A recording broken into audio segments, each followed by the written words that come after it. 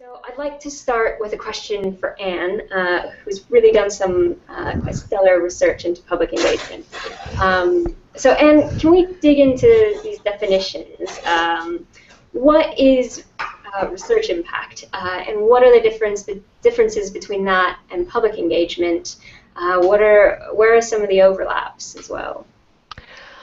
I think it's a particularly interesting question, especially in the UK, and Stephen will be able to talk a little bit more about this in terms of that, if we're putting the words research impact in quotes together. But I think the basic point that I would make is that we all want our research to have an impact. We all want people to know about what we're doing. We want people to share in what we're doing. So I think we all want to have some kind of effects, make some kind of change in our society. And I think putting the word research impact, particularly in the UK with the REF, simply extends that desire in some ways, to have a benefit to the economy, to culture, to society, or whatever. Great. I think where that changes slightly to public engagement is that public engagement is about much more than that. It's about people becoming engaged with research. And researchers can interact with people in all kinds of ways and all kinds of stakeholders. And for me, I think the important thing is that that can happen over all the stages of research, from the posing of the research question to the production or to the co-creation of the research, to the production of new knowledge, right the way through to dissemination.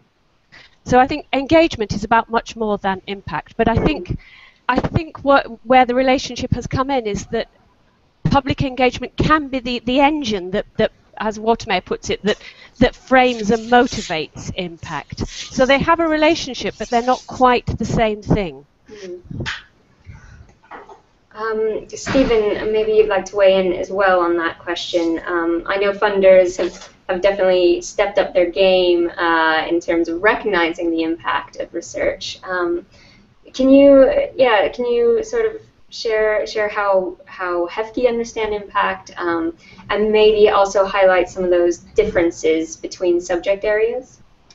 So I would agree entirely with what Anne said about impact being very broad and being really about the benefits that research brings outside of the academy, the benefits that are brought to wider society.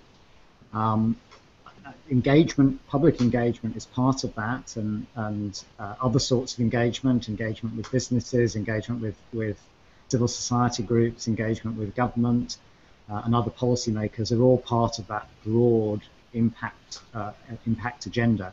And if we're talking about impact and public engagement, I kind of see a Venn diagram where there is an overlap between impact and public engagement, but not all impact depends on public engagement, and not all public engagement necessarily is directly delivering impact.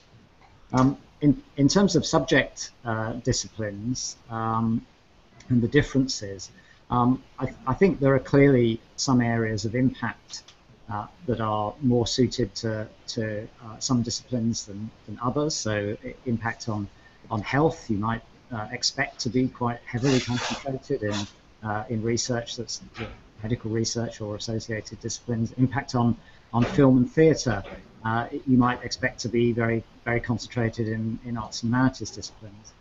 And broadly speaking, that's correct. But the research that we've been funding, carried out by Digital Science and by King's College London, to look at the impact case studies that were submitted to our last assessment exercise, shows that it's really much more complicated than that. So even though those broad principles align, there are surprising ways in which disciplines impact in areas of society you wouldn't expect them to.